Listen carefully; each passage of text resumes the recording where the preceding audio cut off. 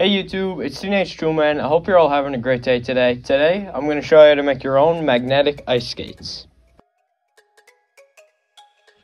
I started out by taking an old pair of tennis shoes and then notching out the bottom so that there's an 8-inch hole. Then I put an 8-inch piece of metal in here, and then this allows me to take this tool shop magnet I got at Home Depot and stick it right on here. Now you're going to take your shoe and measure the length of it in inches. So for me, I have a 12-inch shoe, and 12 inches minus 2 is 10 inches. And you're going to subtract 2 inches from whatever the length of your shoe is. So for me, it's 10 inches. And you're going to cut a piece of sheet metal to 10 inches by 2 inches.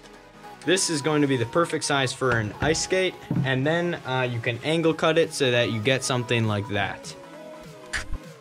Now that we have the shoe notched out and the ice skate created, you're going to take your 8-inch magnets. I have one here and one there, and you'll just screw them on directly in the middle of your ice skate, so just like this, and then this will allow you to stick it onto the bottom of your shoe. Now it's time to go ice skating.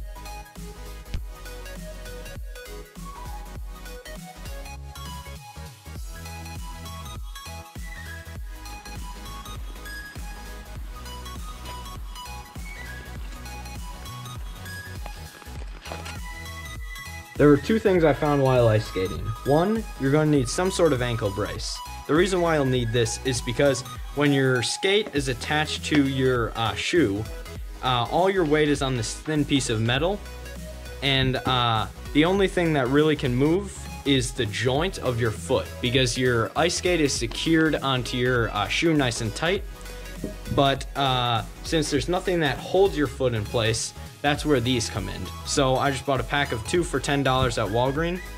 And then the second part is, if you do end up using this, this is meant for casual ice skating, not like high-speed hockey. As you can see, I got a decent speed in the video clips, but it's nothing like going 20 miles an hour on ice skates. If you enjoyed this video and you want to see more content just like this, like and subscribe.